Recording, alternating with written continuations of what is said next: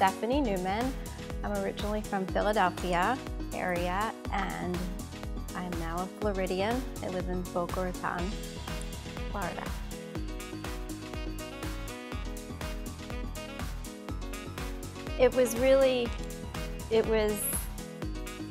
I started a path in life and then had children. I have to back up. Got married. It hasn't been difficult, but I've definitely taken a pause in life. I got married, had children, and I had to stop doing the art because when you put your heart and soul and time into it, it takes time. And you know, I wanted to be a wife, a mother, and give my energy to that. Now that everybody's growing a little more, I have more time to give to my artwork, to create. I'm still, you know, creating in my home because I'm running to cook dinner or running to do the art, but it's emerging again, and I'm really excited to get back into creating.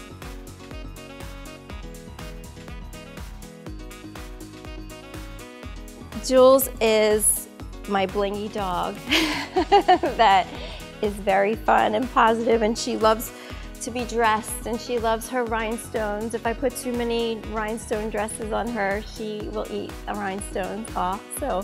But my first creation with the dog, with you, was, you know, inspired by this Julesy pup.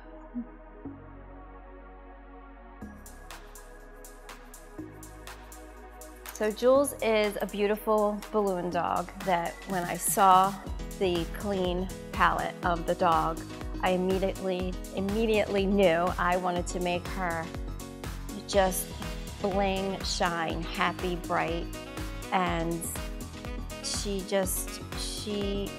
any direction you're in, she's just a fun dog.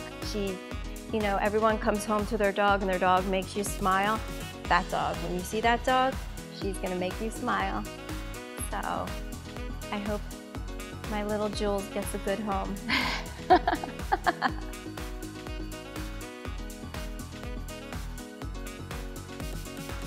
Well, I feel my art will help heal the world. I think just having the properties of the crystals, of the energy, of the Reiki put into the artwork can help heal the world.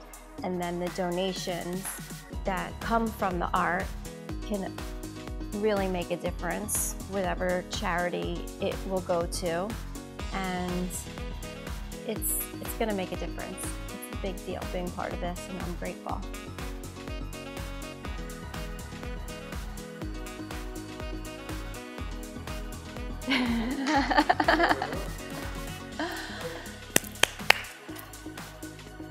Look great. You're gonna break it up and I'm like